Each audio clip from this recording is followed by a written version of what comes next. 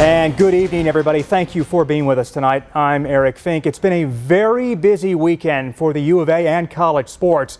On Friday night, the university announced it will leave the Pac-12 for the Big 12 next year. And now today, we learn U of A President Robert Robbins and Athletic Director Dave Heeke will address the move publicly for the first time on campus tomorrow morning. We're all over the story tonight. Bringing in sports anchor Jenna Fink now to lead us off. She's been following the developments all weekend, and our Connor McGill is live tonight from Hotel Congress with more on how this conference move will impact local businesses. First to Jenna, the football team practicing today, the first time since the news broke. Jenna, you were there, and with everything swirling around, what was the atmosphere like today at practice?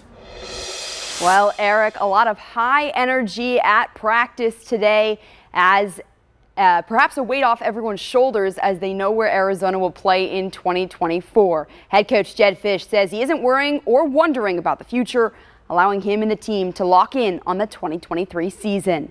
The Wildcats hard at work today as they prep for their final season in the Pac-12 before moving to the Big 12.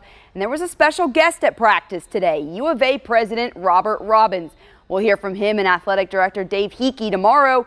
But Dr. Robbins spoke to the team after practice today, and Coach Fisch shared the president's message to the team.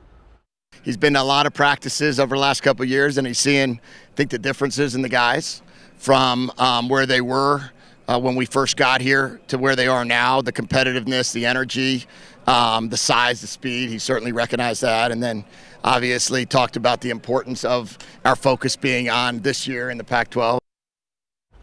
Coach Fisch also said Robbins touched on the transition to the Big 12.